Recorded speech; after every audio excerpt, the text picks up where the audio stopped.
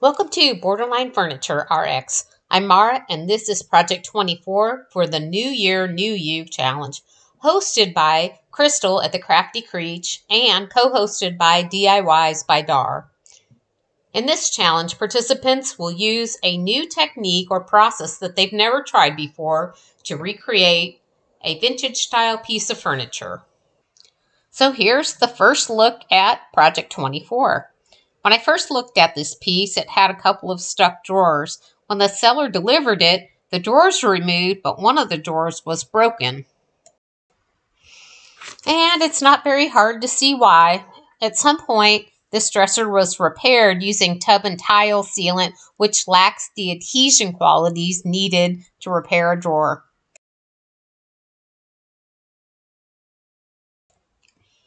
After I clean out this stuff, I'll be using a proper wood glue to correctly repair this drawer.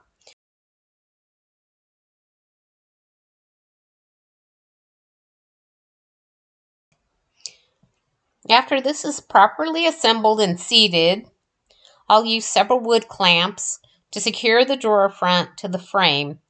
And while the glue dries, I'm going to turn my attention to the broken drawer slides. Not one of these drawer slides were salvageable.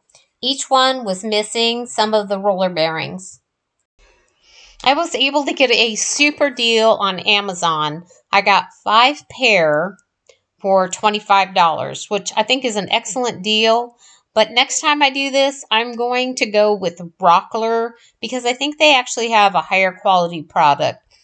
I just purchased some Rockler undermount hardware, and I'll be installing that in project number 26. So stay tuned, and I will give you my honest feedback. Now, back to the installation of these slides. I'll be matching the main frame and sliders to the position of the original hardware. There's a lever that releases the sliders from the main frame, and these are attached to the drawers. Once all the hardware is installed, you'll just align the drawer and slide it into place.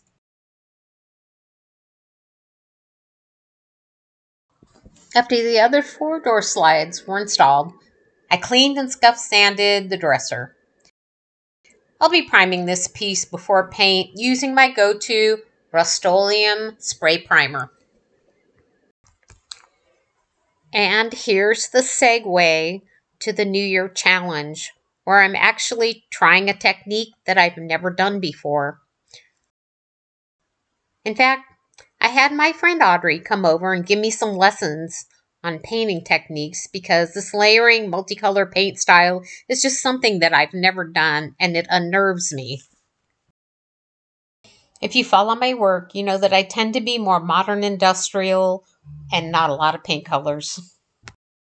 Audrey's work, on the other hand, uses a lot of color. I'm going to link her Facebook page in the description below. After my hour-long lesson with Audrey, I started coming out of my faux pas, which is the fear of paint application, and she left me to my own devices.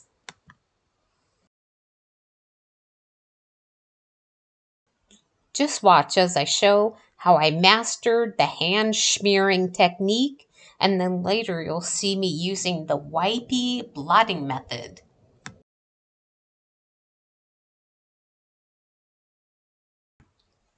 And finally, I built up enough courage to use the antebellum blue to finish off the drawers with a bold look.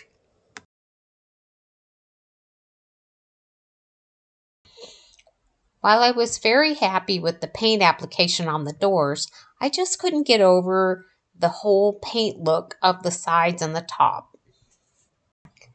At this point, there just seemed to be too much color going on, so I decided to paint the top and the sides with a chocolate brown.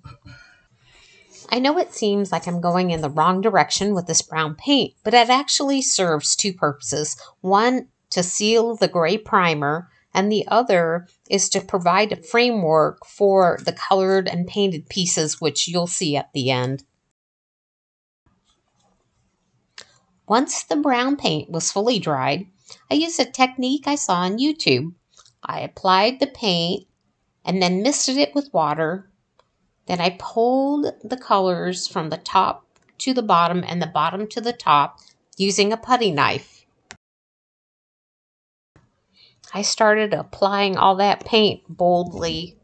And I can't say whether I was starting to get the hang of it or possibly in the back of my mind I knew that if it started looking ugly, I could just pull out that brown paint and paint over it again.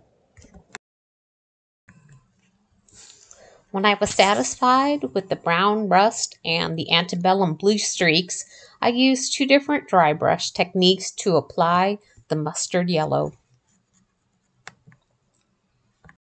The top and the corners of the dresser were left brown. I had 2 color considerations for the decorative molding. There was gold gilding wax or gemstone mousse in amber. The gold was picking up too much of the mustard yellow, so to prevent too much matchy-matchy, I went with the amber mousse.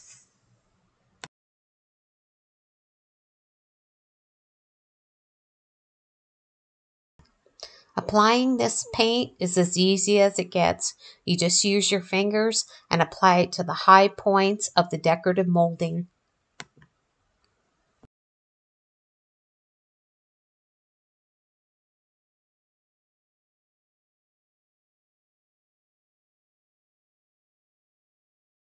Once the mousse was fully applied, I sealed the entire piece using my spray gun with Varathane polyacrylic in matte.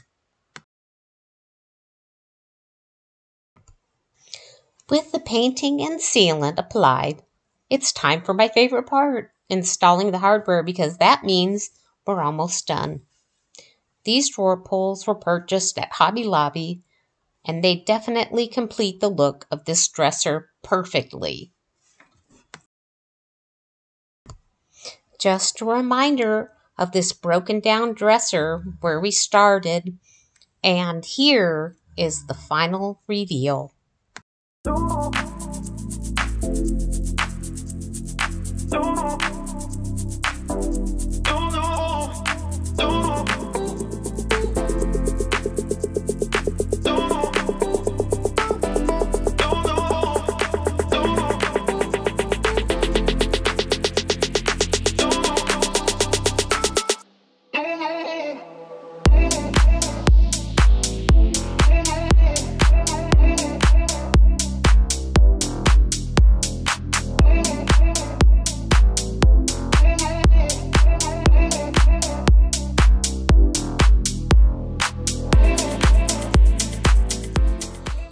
We are nearing the end of Project 24.